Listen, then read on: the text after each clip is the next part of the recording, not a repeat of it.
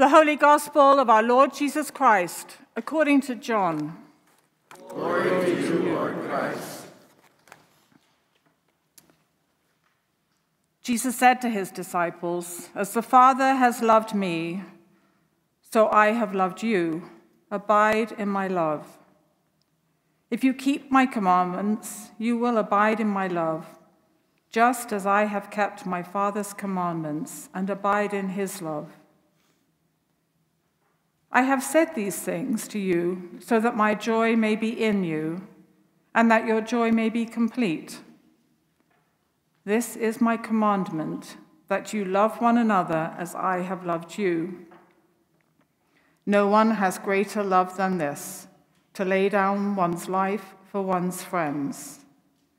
You are my friends if you do what I command you. I do not call you servants any longer, because the servant does not know what the master is doing. But I have called you friends, because I have made known to you everything that I have heard from my Father.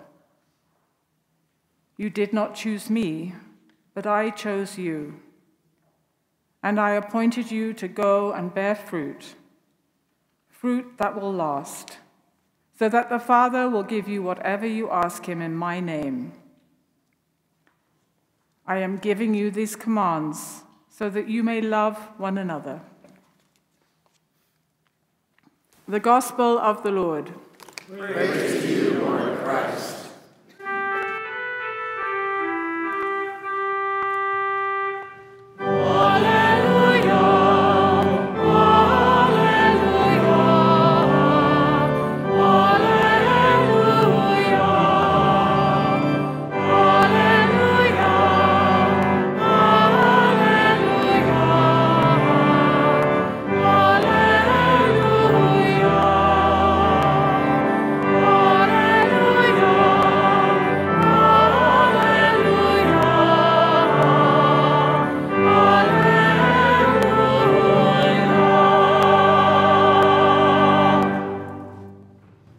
May the words of my mouth and the meditation of my heart be acceptable to you, O Lord, my strength and my Redeemer. Please be seated.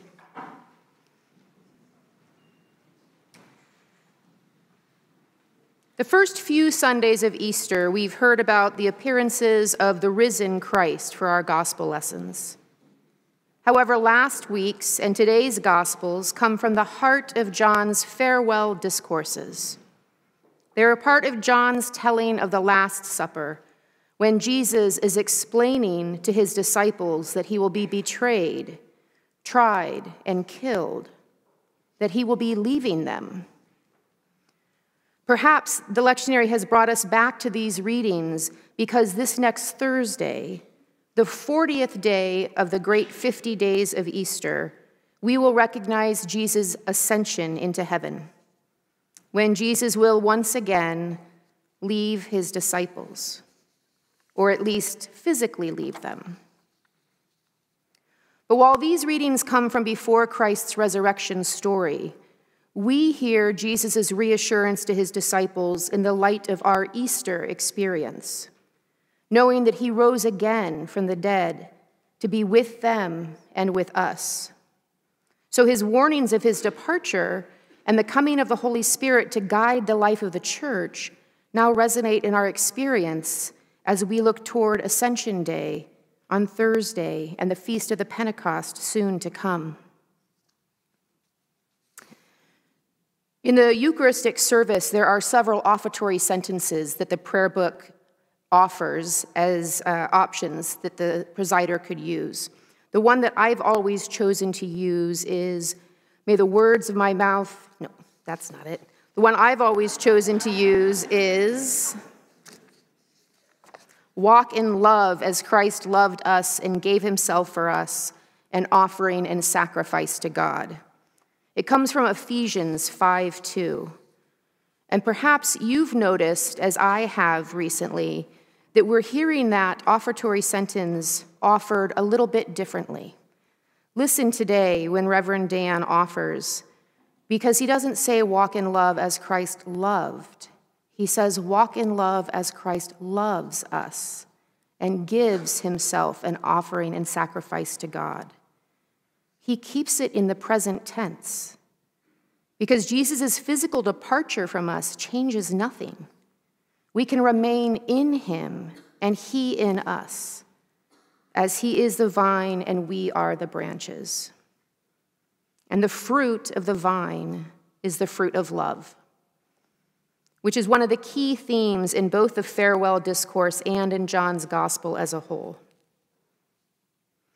I was at a church once whose rector ended the service with these words: "Our service has ended, but our work has just begun.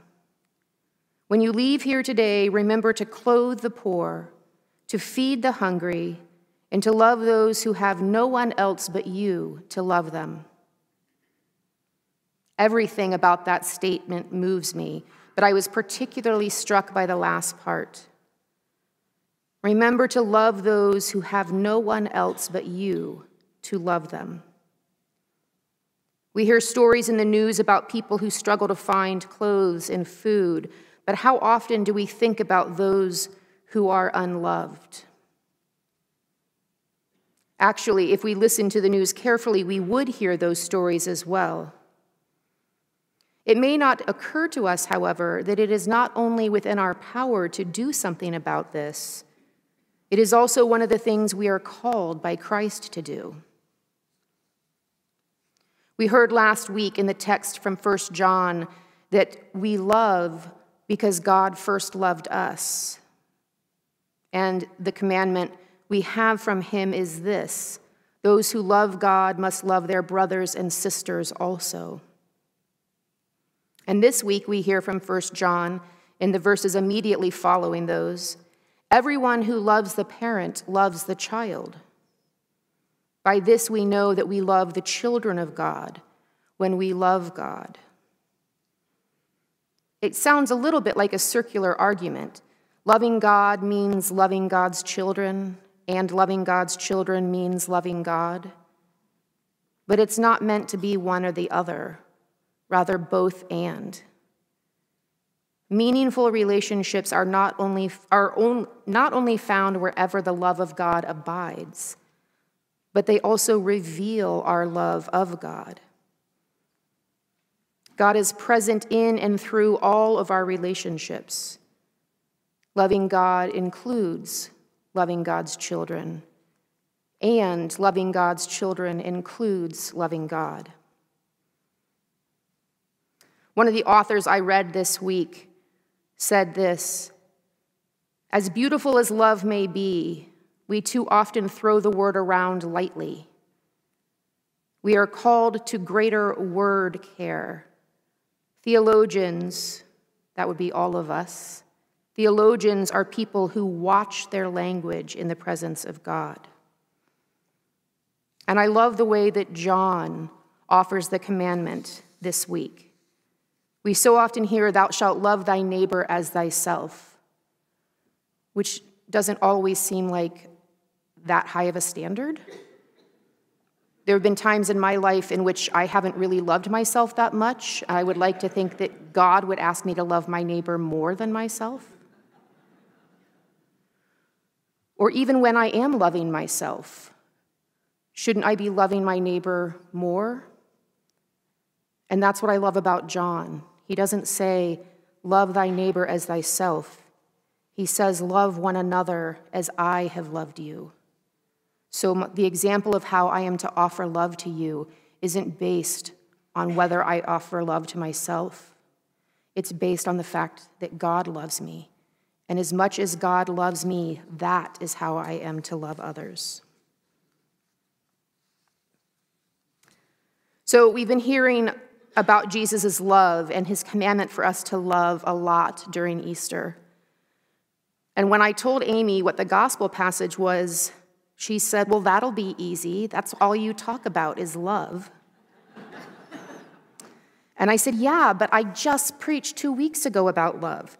And then Dan preached more about it last week." And she said, "Well, I guess Jesus has more to say about it."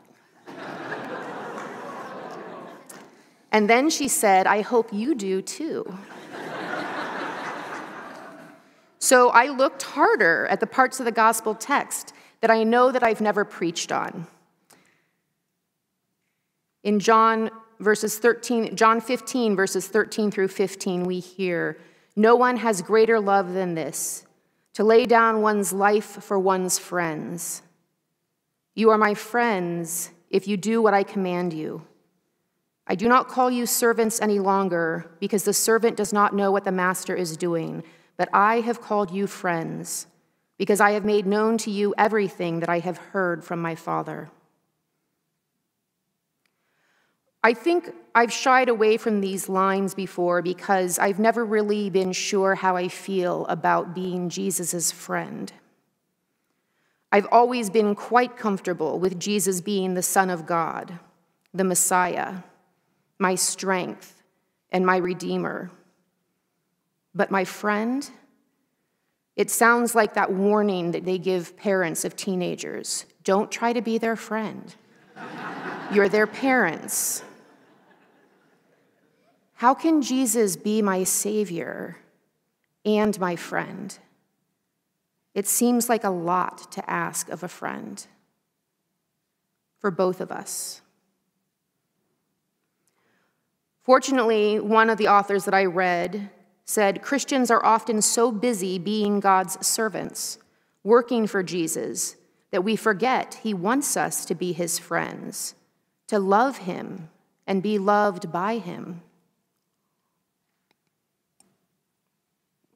According to Aristotle, one of the best ways to habituate oneself in a particular virtue is to emulate those who already embody it. This is most likely to be successful when we have become friends with those whose lives we seek to emulate. For a friend, says Aristotle, is another self. Friends form each other in the moral life, taking on each other's characteristics, both good and bad. We are known by the company we keep. In fact, we are very likely to become the company we keep. Aristotle goes on to describe three kinds of friendships. We become friends with some people because it is useful.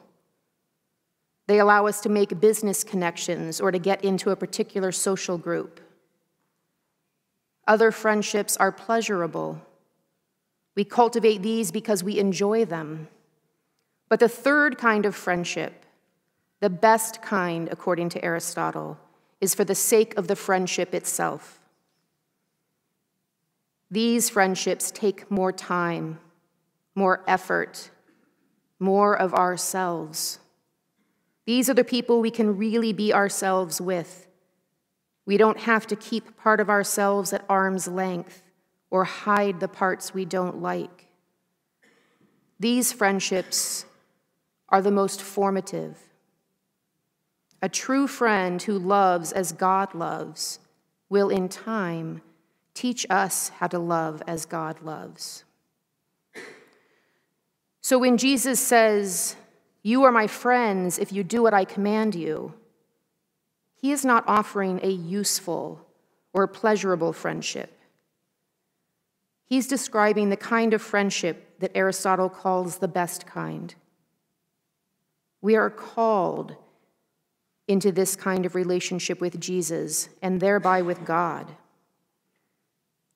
Thomas Aquinas offered a Christian response to Aristotle's discussion of friendship, suggesting that part of the goal of the Christian life was to become friends with God. Through this friendship, we hope to take on God's characteristics as our own and to love one another as God loves us. In today's reading from the Acts of the Apostles, the people were astounded that the gift of the Holy Spirit was given even to the Gentiles. God's love really does apply to all God's children, whether we want it to or not. Fortunately, it's not up to us. We as humans are limited in our ability to love unconditionally. We have a need to separate people into groups. We want to be included in the right groups. And we have a tendency to include others who we feel are worthy, or exclude those we deem unworthy. When in your life have you experienced what it is like to be a Gentile, to be considered other or unworthy, to be excluded based on a cultural norm and not on who you are as a child of God?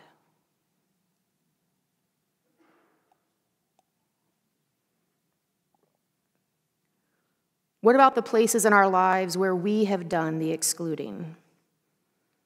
Whether it's a reaction to our own treatment as other, or whether it's a completely different situation. When we do the excluding, we are not living into God's commandment. In the Rite One service, the service that we do at the 7:45, it's a more traditional language. After the end of the confession and the absolution, there are 4 quotations from Scripture that the priest may choose from. One of them is also from John's first letter. It says, "If anyone sin, we have an advocate with the Father, Jesus Christ, the righteous.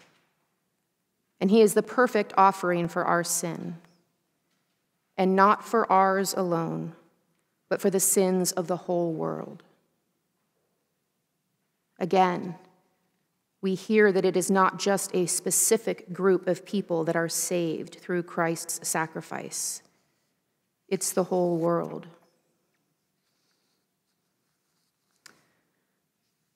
In Jesus' time, you would not find rabbis looking for disciples. It was the other way around. Disciples who were seeking a rabbi would go and listen to them teach and choose the one who they wanted to learn from. But not Jesus. Jesus reminds his disciples and us, he chooses us. It's not us that choose Jesus. We are chosen. And we're chosen for a purpose, so that we can go and bear fruit. And the fruit of the vine is the fruit of love. And our final verse in today's gospel, Jesus repeats his final commandment: love one another. Whether it be at your place of work or play, here at St. Barnabas or in the larger church, here in Scottsdale or elsewhere in Arizona, or the nation or the world, we are reminded that we are all children of God. We are all loved by God and called by God to love one another. Truly, our work has just begun. When you leave here today, remember to clothe the poor, to feed the hungry, and to love those who have no one else but you to love them. And walk in love as Christ loves us and offers himself for us, an offering and sacrifice to God.